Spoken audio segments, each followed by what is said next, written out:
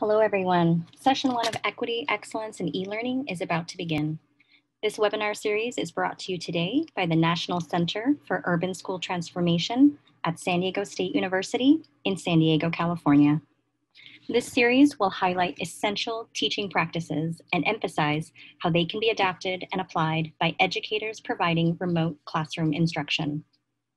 Opinions and content of this presentation that are of our featured speakers may not necessarily be a direct representation of NCUST. This webinar is being recorded. As a courtesy to our speakers and your fellow audience members, please remain muted and do not share your video during the presentation. A copy of today's recording, presentation slides, and resources shared will be available on our website, ncust.com. Thank you and enjoy the webinar. Hello and welcome. My name is Joe Johnson. I serve as the Executive Director of the National Center for Urban School Transformation.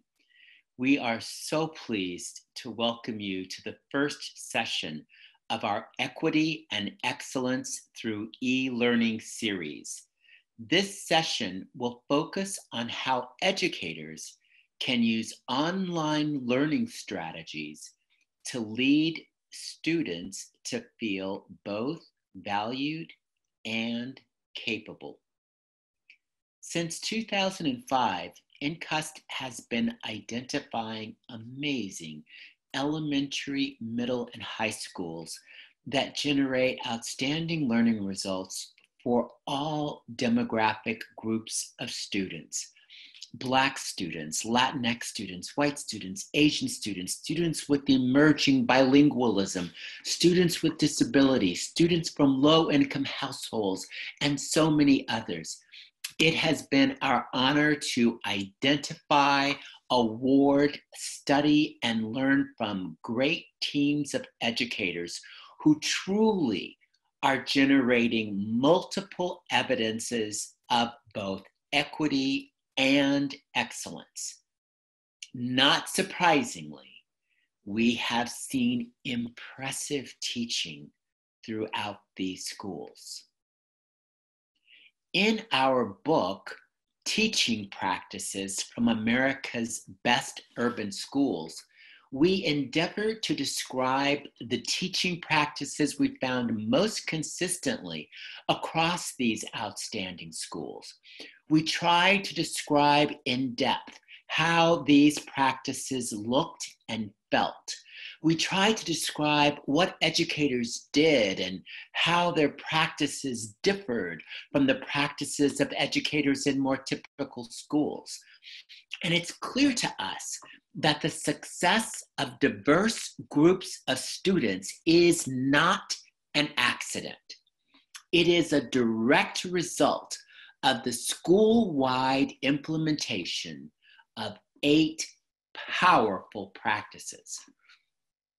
We have learned so much from the schools we have awarded, and we continue to learn even more. This year, we had the opportunity to learn how teachers in our award-winning schools were adapting to the challenges of online learning. We were impressed to find that educators in these schools had thought carefully about how they could deliver equitable and excellent learning opportunities in online learning environments. We found teachers utilizing the same core 8 practices, but they had thoughtfully considered how they could tailor those practices to work powerfully, even when they did not have face-to-face interaction with their students. At NCUST, we firmly believe that our nation should applaud educators for their amazing efforts to adapt quickly to the realities of the pandemic. At the same time, however, we all know students did not benefit equitably. Like so many things in life, Our first widespread effort to implement online learning is not necessarily the best we can do. This is a great time to ask ourselves, how can we get the most from online learning in ways that ensure equity and excellence for all the students we have the privilege to serve? We believe the teaching practices within INCUST award-winning schools can be applied in ways that make online learning more powerful and more effective for diverse populations of students. So in this series, we are pleased to bring you 9 sessions, all centered on what we have learned from amazing elementary, middle, and high schools. Each of the first 8 sessions will focus on one of the 8 teaching practices we found so consistently.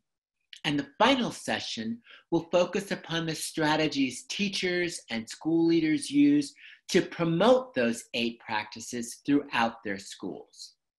Now, today's session, this first session, will focus on one of the most important practices. If you asked, well, what was the primary reason Black students at the schools we awarded demonstrated great academic confidence? If you asked, why did Latinx students outperform statewide averages in both mathematics and English for all students in their states? If you ask, why did students from low-income families excel in ways that enabled them to enter and succeed in competitive colleges and pursue challenging careers? Our first answer is that teachers in those schools led their students to know beyond any doubt that they were valued, that they belonged, that they were loved, that they were capable. Educators inspired students to perceive that they had everything necessary to succeed in school and succeed in life.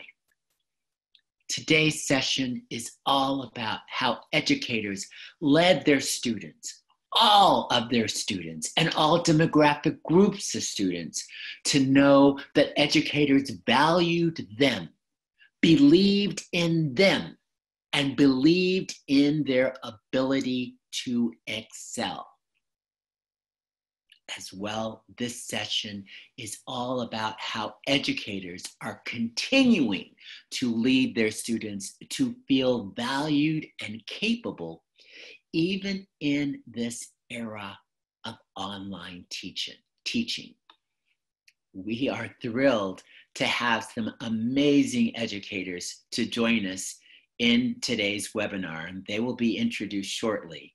As well, I am thrilled to have some of our talented INCUST executive coaches leading this session. Just as importantly, we are thrilled that you are here. We know that every one of you has so many things that you could be doing right at this moment, and we are honored that you have invested this hour with us, and we want to respect your investment by making sure we share practical, useful information that will help you advance both equity and excellence in your classrooms and in your schools. Thank you so much for joining us. It is now my pleasure to turn this session over to a member of our INCUST team, Ms. Chris Marie Urzadowski, who will invite you to share some information about yourselves. If we could have everyone participate in the poll. As you can see, it's asking, there's a window that should have popped up for you. I can see some of you have already started replying. Once you've replied to the poll, if you could also just move to the chat box. Tell us what type of institution you work for and where. So an example would be an elementary school in Iowa.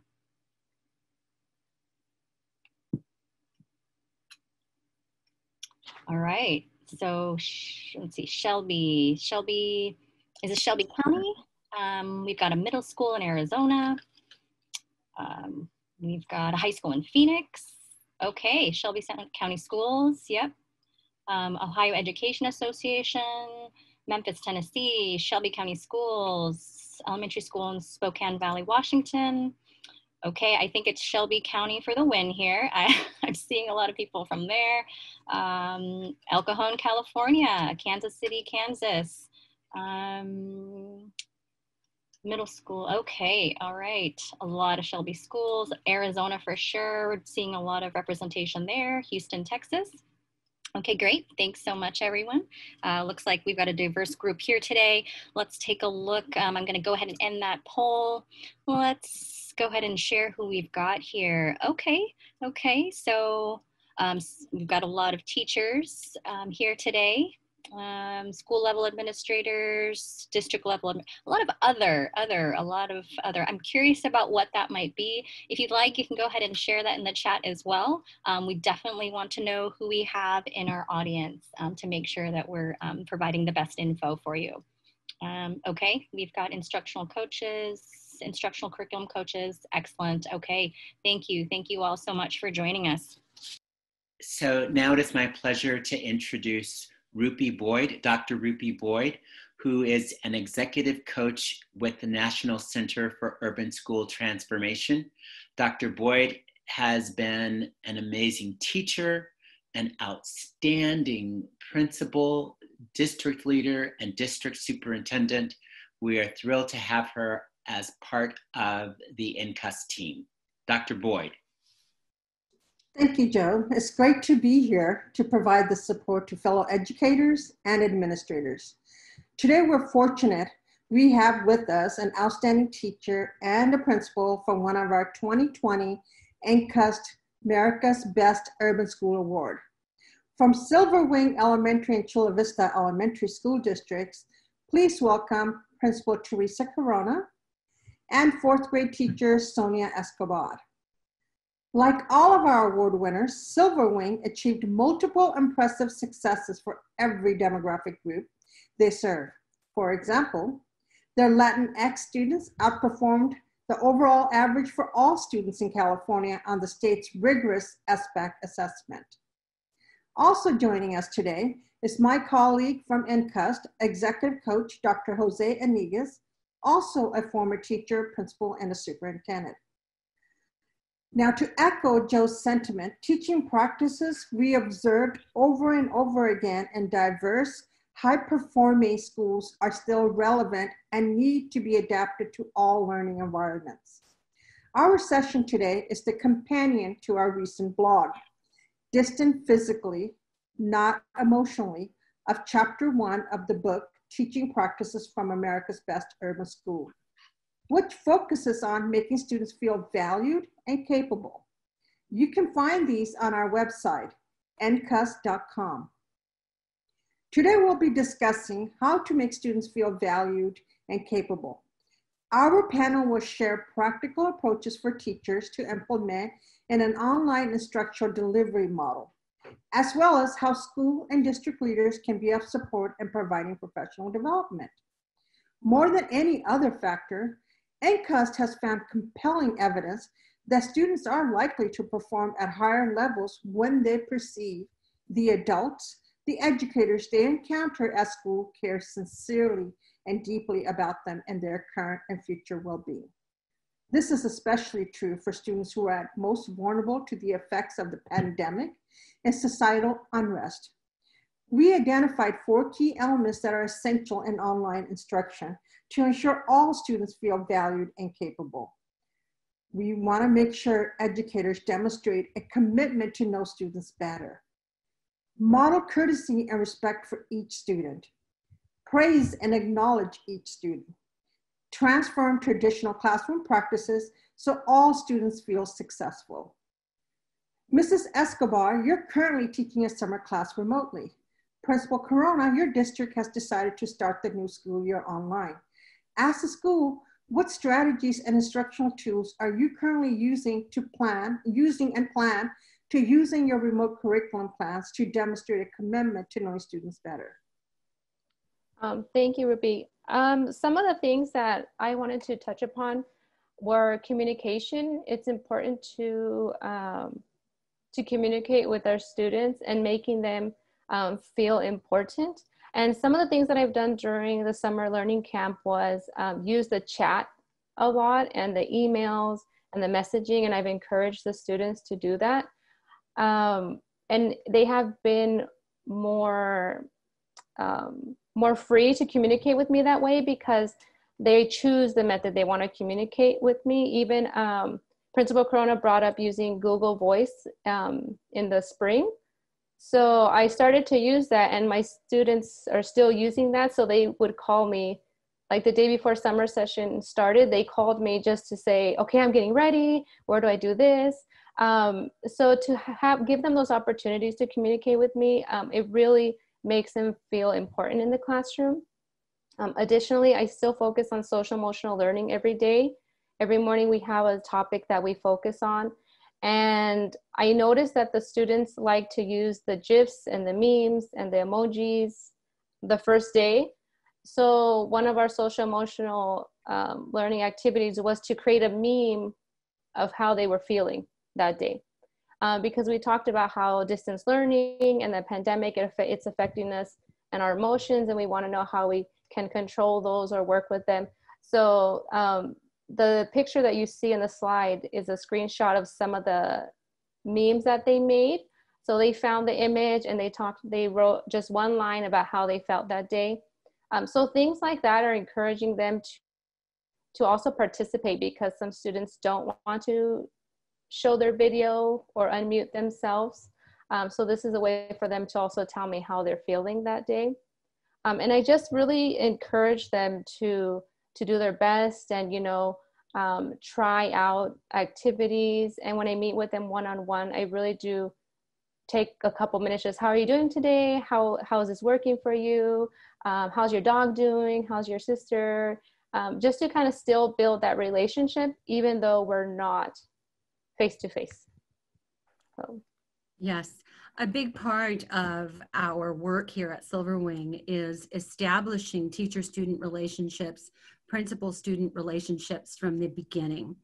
So what Mrs. Escobar described is so important to our school, and that emotional connection has to happen before that academic connection happens. So we definitely do invest time in those things. So bringing it into the distance learning world, it's how do we continue to do all of those things online? Another important part is following up with absent students. And I really see that responsibility as a principal to not assume that parents don't care or that the child doesn't want to participate in distance learning, but to really find out why. Is it a connectivity issue? Do I need to make sure that you have a Wi-Fi hotspot because you have 3 siblings that are also in distance learning and you can't all be on the Wi-Fi at the same time? Are there situations and barriers that I need to look into as to why students are absent and not participating? So even with our kindergartners, we're having a virtual meet and greet tomorrow with parents and starting already to make those connections with who my kindergartners are. And they are so excited about starting school, even online. Thank you both. And great points regarding importance of communication and social emotional support. It's great to see that you are utilizing all these tools available that are currently available to all educators online. Constantly finding ways to praise and acknowledge students are a hallmark of award-winning schools, we have observed. How has your school adjusted to maintain that positive feedback and virtually or socially distant celebrations of student success? Well, prior to distance learning, we were doing a lot of shout outs. We had a shout out wall in our multi-purpose room, Falcon tickets acknowledging students. We would do like a classroom celebration once a week. And so in terms of distance learning, we brought that online. One of my colleagues had mentioned it in the spring, you know, that she put shout outs on our class dojo. So in our classroom dashboard, I also created a shout out wall where I could post shout outs, Ms. Corona could post shout outs, and the students can also shout out classmates. Some of them started giving me shout outs, so it was just funny, but I was like, you can shout out to your classmate too. But it's giving them the voice in the classroom, and then also feeling important because they do look forward to being recognized even in an online setting. I get asked at the end of each of our sessions during summer learning, are you gonna do your shout outs already? Are you gonna tell us who got shout outs today? So sometimes I'll do it during the day, but at the end I really do try to get them all in there. And, you know, thanks for being on time today. Thanks for participating during our math or sharing your math problem. So anything that encourages them, I still want them to feel that they're getting that recognition, because we're not in school. We don't have a prize box that I can have them choose from. So it's there for them to see, and then they can show their parents. And I do a weekly celebration. Last Friday was Bring Your Pet to Class Day. So that was fun because everybody brought their dogs and guinea pigs and some gerbil type animals, but they really did look forward to that Friday that we can share our pets. And it was out, you know, it's just a little celebration for us to do online. So I still want the students to feel important, and I think we just need to be creative on how we are showing those things, even in a distance learning setting. Right. And going along with that, we have some school-wide celebrations that part of our success is also meeting every week in what we call our Falcon Rally. It is key to our positive behavior and intervention support program. And so this year it's having that Falcon Rally school-wide every week, and not forgetting that those elements are critical to the success of our school and continuing them in the online world. Just like Mrs. Escobar mentioned with her shout outs, I can go in and provide shout outs to the classroom as well. In fact, on the screen, I'm so proud of you came from me for the children taking 2 weeks out of their summer break to participate in summer learning camp, completely voluntary, and going in and giving them that encouragement. The feedback, equally important in the distance learning world than it is in the real world. I'm sure that administrators and teachers, you know that when you are able to ask a child, how is it going with your project on the desert, or how is that book coming along? That makes a child feel valued, that as the administrator, you know what they are working on. So continuing those opportunities in distance learning for providing feedback, being able to check in with kids and ask them, how is your learning going, is equally important in the distance learning world. We're also continuing our acknowledgement of positive behavior this coming year, recognizing what we call our star students, and continuing those celebrations important for their achievement. Can I add on, Teresa? About providing feedback, I've allowed students, or I've encouraged students to also give me feedback during the week, or during the days, because this is new for all teachers, well, a lot of us, to be teaching in distance learning. So after a few days of having the kids, you know, let's try the schedule and these choices. Okay, so what's working? What didn't go well this week? What should I fix? And the kids are like, oh, can you add this, or can you add that? And it's just giving them also the opportunity to give me feedback about how they feel about our distance learning classroom. I think was really important. Yes, so important. And it is what we do. You know, I'll have students in the real school world give me feedback or suggestions on how to do our celebrations or how they want something done in school. Recognizing those voices and their opinions continues to be important in the distance learning world. Thank you both. That's great ideas. You have shared some wonderful ideas on how both of you are committed to making sure students feel valued and capable through your praise and acknowledgement of each child. In these long distance environments, text, chat, and emails have been a great resource in connecting with students. How is your school ensuring that you continue to model courtesy and respect for each student in the new normal of remote learning? So during distance learning, I've encouraged the students to use the chat, the messaging, email, especially if they don't want to share and unmute themselves. And I think students have seen that I respond to every single comment or chat that a child posts in a respectful way, even if it's not the right time for them to post those things. And I've encouraged the students to also do that. And I really have, use the chat button. It's okay. If you don't want to show your camera today or your microphone, but you want to share and that makes you feel comfortable, use the chat button. And then I respond out loud like, oh, thank you so-and-so for sharing. And that was a great example. Or if they don't understand, I'm like, oh, it's okay. We'll keep working on it. And the students have seen, okay, she's still responding to me and I can just type it. And the kids have also started responding back to their classmates in respectful ways. So one of the screenshot that you see on the screen, I started to notice that my students would put little GIFs or emojis if they didn't get something or even if they understood something.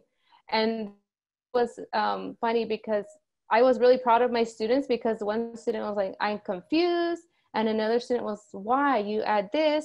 And then they're like, what? So they felt comfortable enough to put that they didn't understand something, but they also felt comfortable enough that they can respond to their classmate who was having a hard time understanding a problem. And then if you continue on, I know it's just part of it, but then they were like, they kept discussing it. And then one was like, oh, and then they put like a yay kind of icon.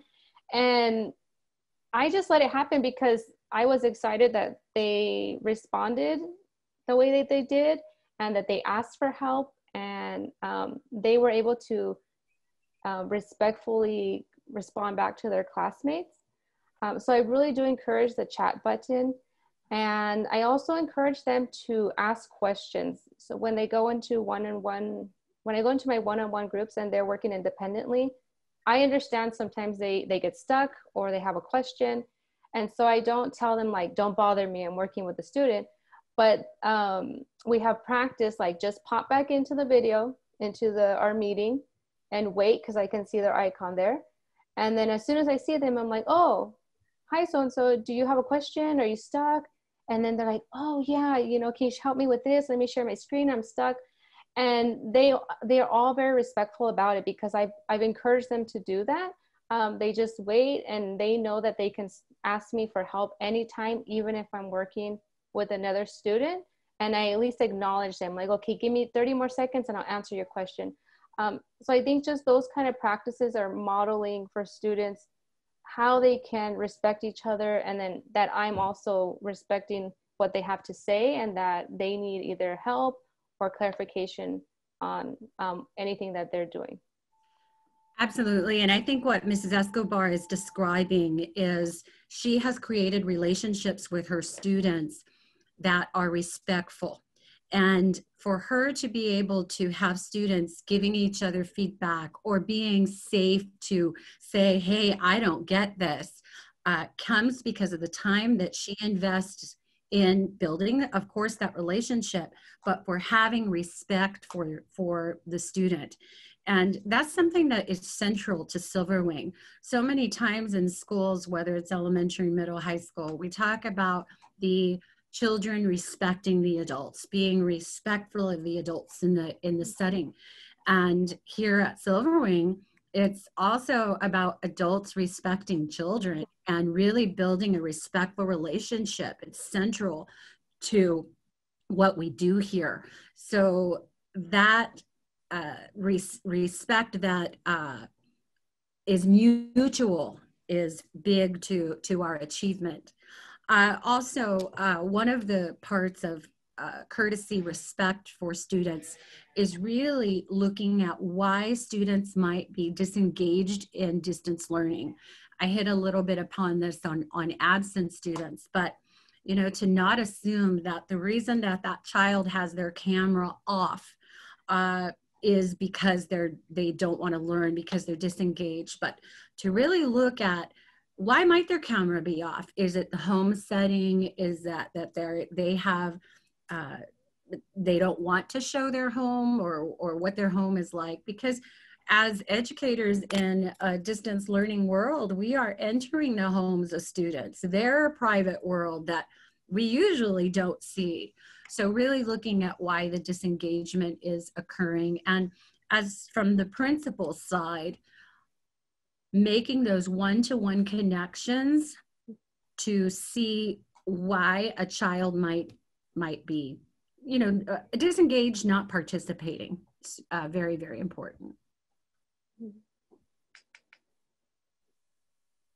Thank you both. Great points. We know that these are the points that we see in the high performing schools, and we notice that kids that feel connected with their teacher and respected really do tend to engage more deeply and have outstanding outcomes. It's also great to hear that you are not only supporting them, respecting them, but you're also supporting them in their social emotional needs, and not just assuming because their camera's off that they're not engaged, which is really an important point to helping kids understand that the world is changing. And great leverage on social media and group collaboration apps like Teams, Zoom breakout rooms. I'm going to move to the traditional classroom instruction, was already turned upside down at the end of last year. Now that you've had time to be more intentional with your plans for online learning as the teaching medium, how have you transformed traditional classroom practices so all students feel successful? And I know you shared the Falcon Rally, how you're changing that into an online rally, which was great, but we're also wanting you to expand on some of the other ways you're, you know, transferring those classroom practices to make students feel successful. So one thing that like as an educator, I need to be mindful is to have empathy for my students, because as a teacher, we were, you know, here's distance learning, go. And the students were also, here's distance learning, go. So I feel like we need to have empathy for our students and what they're going through and how they're maneuvering through the technology, the assignments, our programs, and think about, okay, what supports are they gonna need in order to be successful? Okay, so for example, at school, we have a schedule posted, we have our norms posted, classroom expectations, and I think in the online setting, those are also posted. In my classroom dashboard, we have them on our class notebook. We have the daily schedule so the kids know when their break is, so they're not asking me every 20 minutes, when is my break? Or when do we start class tomorrow? You know, so they have the schedule there to refer to, just like at school. So it's not a secret, you know, this is what we're doing today. And our structures there, the routines, I have, you know, the assignments posted. One thing that I do offer them is choice. So there are a couple assignments that I'm like, okay, please work on these. And then if you finish, when you're doing independent time, pick a math choice, pick a reading choice. I did that in the classroom anyways. And the kids would go move their clip and they would choose what they wanted to work on during the math block or the reading block. So I offer them choice so they can pick. And it also helps with technology issues because sometimes one thing doesn't work for them. So it's just like, well, pick something else. Because some days we have technology issues that we cannot control. In small groups, I still do small groups. I did small groups a lot in the classroom. I really believe in small groups because you can really focus on the students, what they need, or what that small group needs. So I do have the independent work and assignments and activities and projects for kids to do independently, so I can pull in those small groups. And with the schedule, the kids are really like, I'm like, okay, everybody has to check back in at 9:30. They come back in at 9:30 without me asking them. So that schedule also helps to keep them like, oh, I need to go back for a whole group lesson at this time. And then supports and differentiation, just like I have them in class, you know, graphic organizers. One thing that I started to do, and I'm going to give credit to an SDSU professor who gave me this idea, Professor McDowell. He suggested, you know, pre-recording things. And I think this is something that I also want to use in the classroom because, you know, for those students who need, can you tell me again what to do? What do I need to do again? What do I do after that? You know, they can just, oh, watch the video. I recorded myself earlier. You could watch it over and over again. And so I have a quick video if we have time to, I made a video of how we do a math strategy. Chris, is there time to show? Okay. So this is a math strategy that we work on in class. Normally it's called a 3-read. And this is one that the kids usually, I forgot how to do that. What do I do for this part? So I pre-recorded a video of how to complete the 3-read. And it's part of one of their independent assignments. And I narrate each step and remember that we do this in this box. We reread the word problem. And the students can watch it and they can pause it so that they can work on their 3-read for the day. And I think those kinds of, the differentiation or those kinds of supports will help students, especially in a distance learning setting, because we have asynchronous and synchronous models and they're not always with you.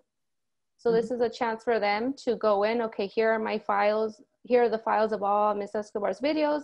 I need this one, okay? Just in case it's not their day to meet with me, and they have that support that they need. So that is something that I have used over the summer learning sessions that have really benefited the students. Right. Thank you, Chris.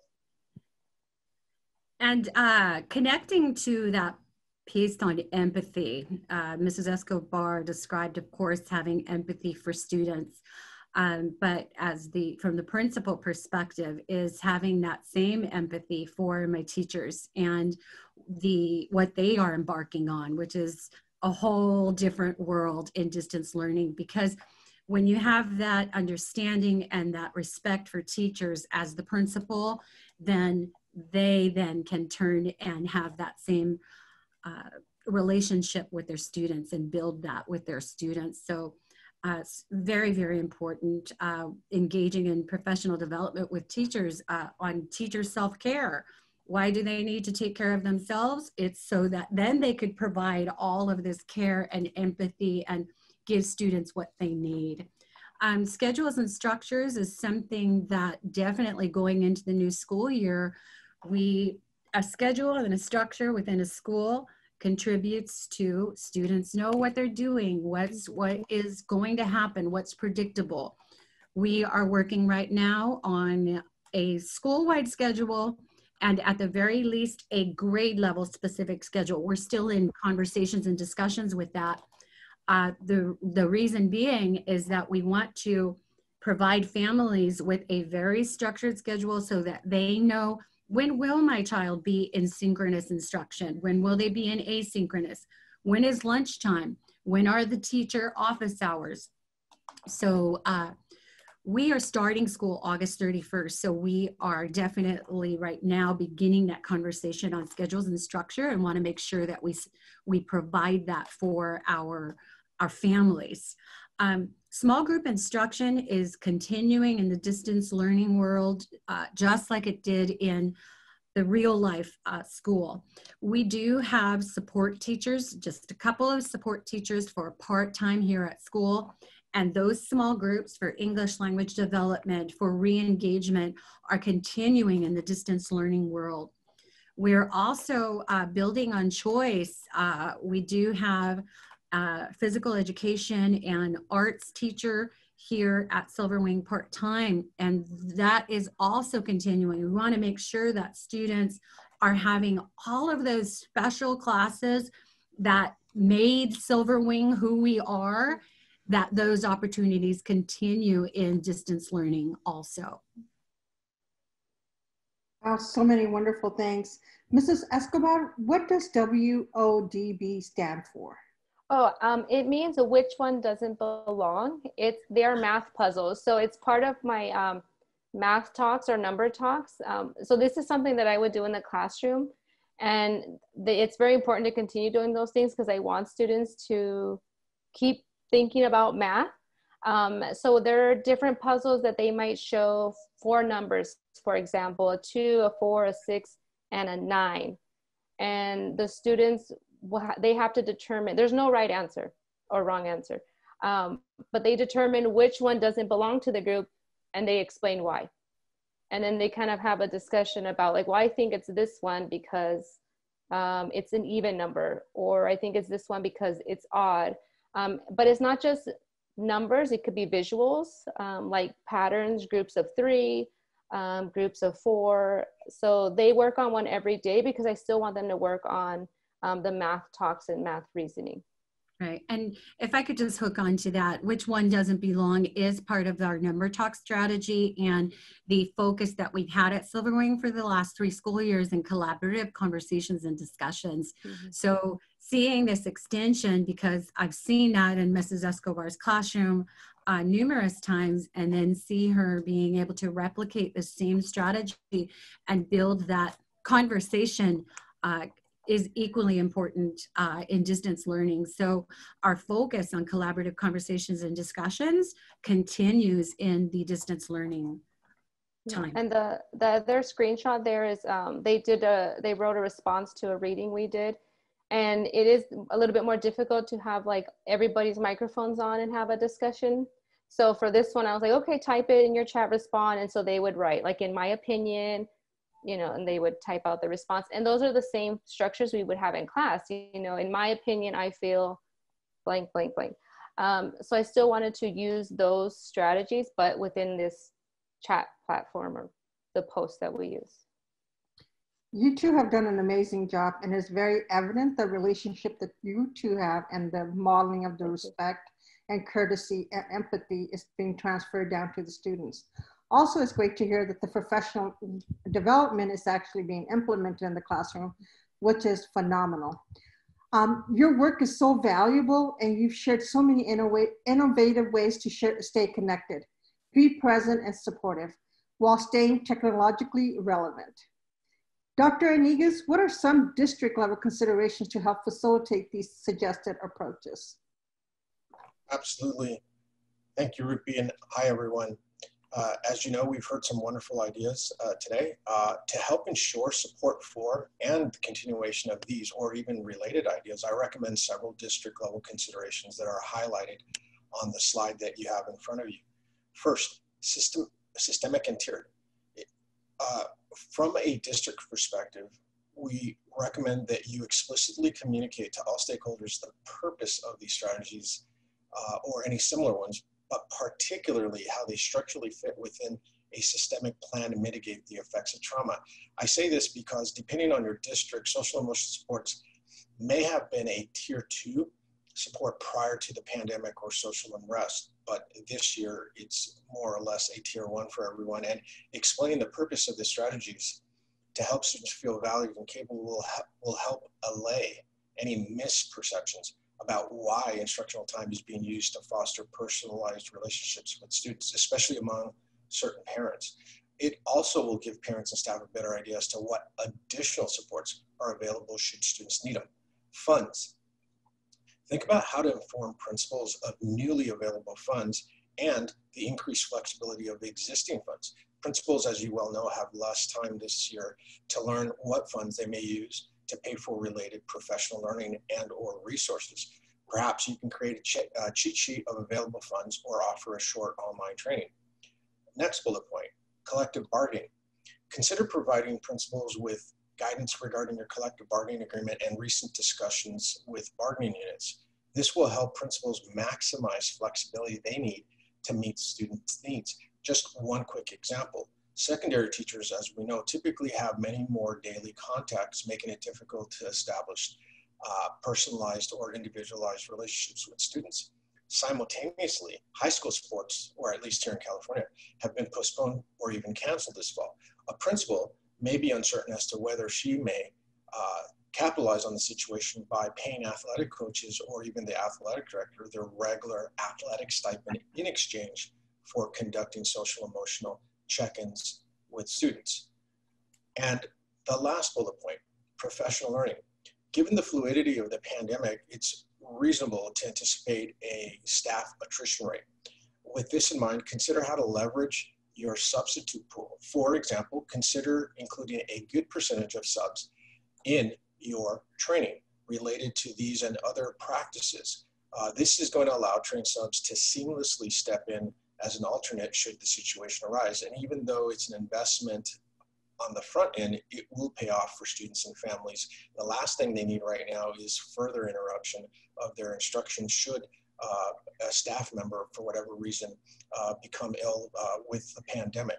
Also, when planning professional learning for teachers, consider creating a compendium of related resources that teachers may access on demand or asynchronously, and focusing on new practices as opposed to simply disseminating theory or knowledge will certainly help.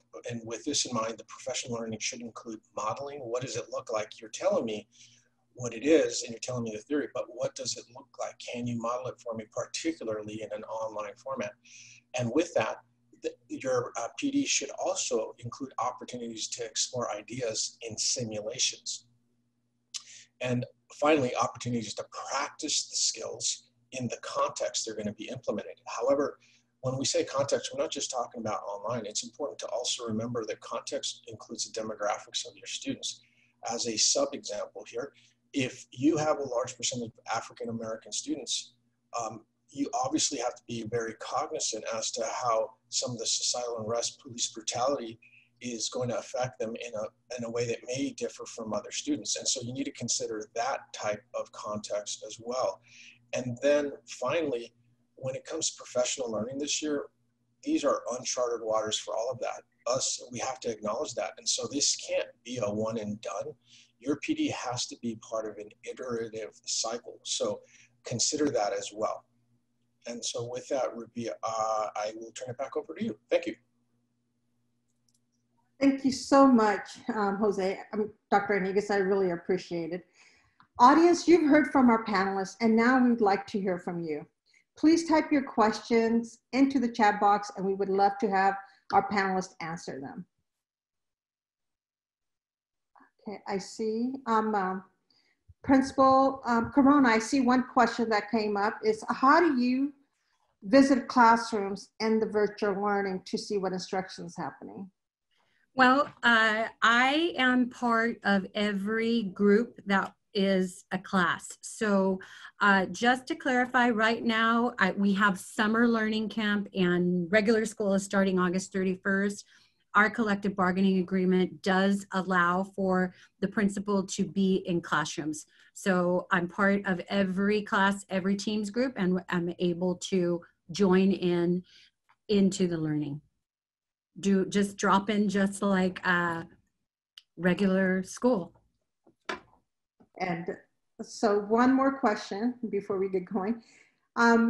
Principals, Corona or Ms. Escobar, one of the questions is, how do you remind students to come back to full class when you have the full class lesson? Because so many kids tend to forget or don't have a sense of time. And we were just wondering, what kind of reminders or what kind of tools do you use to help children remember that they need to log back on? So the way Teams works is, I went over the routines. The first day was a little hectic, honestly, but it's just like any school year. The first week's a little hectic, but I went over the routines and how it works.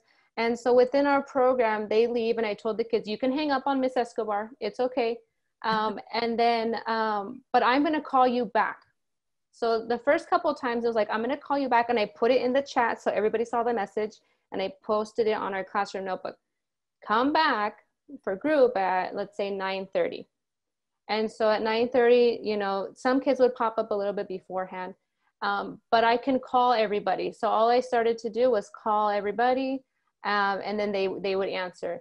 And so they got used to me. They're like, well, I can just pop back in and Ms. Escobar doesn't have to call me back. And so after a couple of days, they just all know. They just all pop back in at that time. But the first couple of days, it was more of a routine. I had to post the time, like everybody come back at this time. And then I would just start calling. But like today, I didn't have to call anybody back. Yesterday, I didn't have to call anybody back. They just know. So it becomes part of the routine. But honestly, the first couple of days are a little hectic to kind of remind them, come back at this time. And so. And that goes back to that schedule and structure, which is so important. And that kids, in my opinion, do thrive on when they have a structure and a schedule. But I do have to say that also goes to Mrs. Escobar's engaging tasks. So if kids in their asynchronous time are excited to come back to the whole group and share what they did during their asynchronous time, that's a big key as well. Thank you. So it's just like being in the classroom. Yeah. Come back to the group. Yeah. We have one more question. Panelists, someone from the audience would like to know, could you talk about what your teacher schedule looks like? How often are you meeting live? Oh, okay. Well, that also goes back to Dr. Iniguez's talk on collective bargaining agreement, because every district, of course, is different. However, in California with the Assembly Bill 77, that gives specific time that students need to be engaged in either synchronous or asynchronous instruction. So let's see, this is new information, but for grades 4 through 6, it's a total of 4 hours of time, 3 hours and 50 for grades 1 through 3, 3 hours for kinder. But what is occurring within the schedule and what our goal is with either the grade level or school schedule is that the times that are small group, the times that are whole group are detailed school-wide. So there aren't specifics on, 50%, that type of thing, but that the teacher is providing those opportunities for, like I said, 4 hours a day for grades 4 through 6. I think that's pretty much it. I think somebody was asking, can you clarify, Sonia? You said call the kids back in. Do you mean physically pick up the phone and call them, or do you have them set a timer? I've had to physically call. I've had to physically call a couple because they don't answer my call. But within our teams, we can invite them back in. I can invite them back in, and so it looks like it's a call. So it'll call them, and so on their screen it'll say Miss Escobar is calling you. Okay. And so invite them back in. But I have had to call some back in for remind them to come back in. But usually I just invite them back, and it sends them like a Miss Escobar's calling you, come back and join in, and then they join back the meeting. Yeah. So there's the actual call with the phone, and the call on Microsoft Teams is the platform that we utilize. Amazing what technology has come to. Really appreciate it. So Dr. Johnson, you're up. You're muted. I want to thank all of our wonderful panelists. Thank you so, so much. As we think about all of these very, very practical ideas for how we can go about making sure that all of our students feel valued and feel capable, I want to emphasize that yes, this is important in and of itself for the social, emotional benefit of students. But I also want to help all of us understand how fundamental this is to ensuring the academic success of our students. Remember, this notion of leading students to feel valued and capable is something that we have found so consistently at the heart of teaching and learning in schools that are achieving outstanding results for diverse populations of students.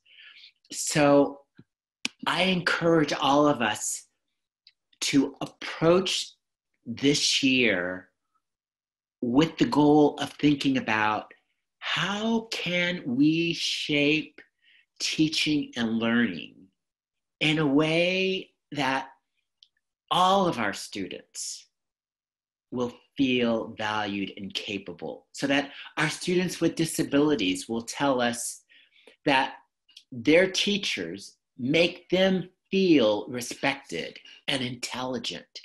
Our students with emerging bilingualism will say, hey, I feel like I belong at the school.